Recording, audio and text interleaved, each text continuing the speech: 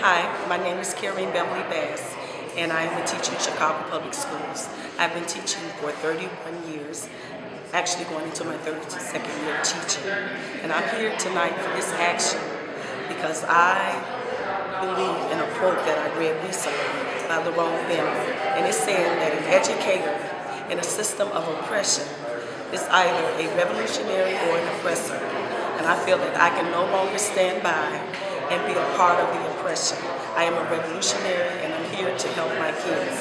As an educator, just today, I'm still spending my teaching day testing. Between the NWEA testing, the ISET testing, performance task, weekly tests, that test, this test. That's all I'm doing. And those same tests are being used as criteria to close our schools.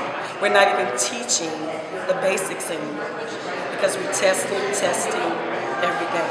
I'm willing to risk whatever it takes for us to turn this around in education. Our children are losing, the teachers are losing, the communities are losing, and we've got to do better. So I'm here to stand up with the CTU and all the organizations that know this has to stop. As educators in the system, we're revolutionary.